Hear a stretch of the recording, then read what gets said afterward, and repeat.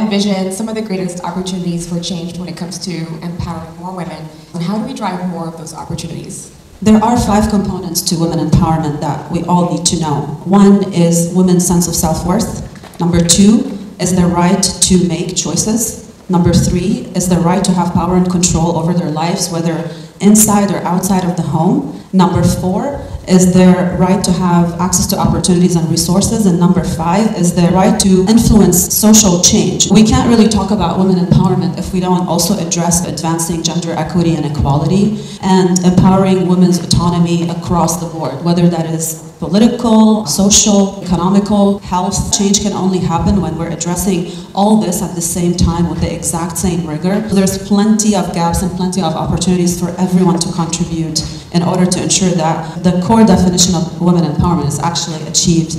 I see that the most empowering areas of opportunities and influence are in education and training, because this is where we can leverage mental shifts and perspective changes and reinvent how social and ideological structures are created and how to create a completely new society where we envision there is equality and there is empowerment for women. I see also within the educational area, gender training is very important for both men and women to ensure that both genders understand their roles, not from the stereotypical standpoint, but from a gender sensitivity standpoint. So we work towards elimination of stereotyping, elimination of sexism, elimination of all sorts of discrimination against women that happen every single day. And where women that are above a traditional age to go to school, they're very discouraged to change their lives. I find that this is a particular area that we could tap into in order to encourage more women that feel very settled in what they've been conditioned to train them, re-educate them, and give them new opportunities for a better future.